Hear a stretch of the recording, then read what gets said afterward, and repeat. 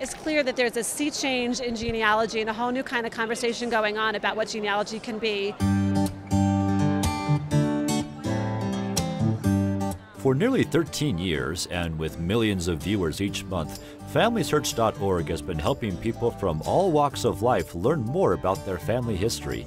Now, with the explosive growth of social media, the nonprofit organization, sponsored by the Church of Jesus Christ of Latter-day Saints, has given the website a facelift designed to make it much easier to get started with family history.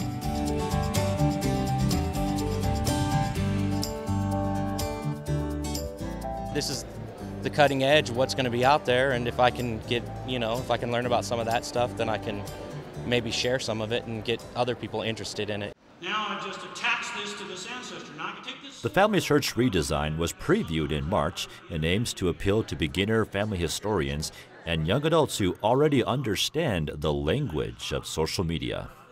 So many of us are involved with family history and we just don't realize it. I look at all the social networks today. They are nothing but family history platforms.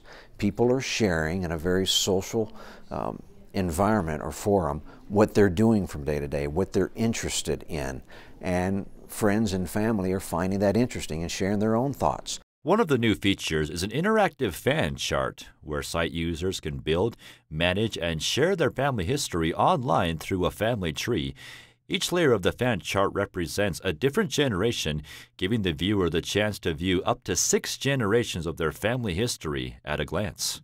When you see yourself basically standing on the shoulders of all these people who have gone before you, it lets you realize that 1, you're not alone, but 2, you're standing on shoulders of people who have perhaps had the same experiences that you've had in life, that perhaps you can learn from them some significant things, and it adds meaning and perspective to your life. Another new feature allows users to preserve precious memories of their family through the Photos and Stories option. Viewers can take a walk down memory lane by uploading and preserving historic photos and stories of family members.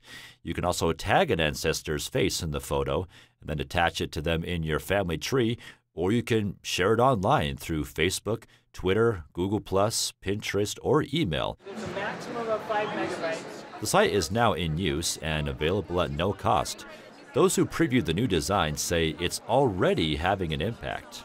I think that it's really important that we all understand where we came from and we have a connection to our families, and it's really critical to feel that emotional connection through story, and technology is what helps us do that. That's how I started. I wanted to know who I was and what made me me, and it's made me become aware of all the things that have taken place before I came to get me where I am today.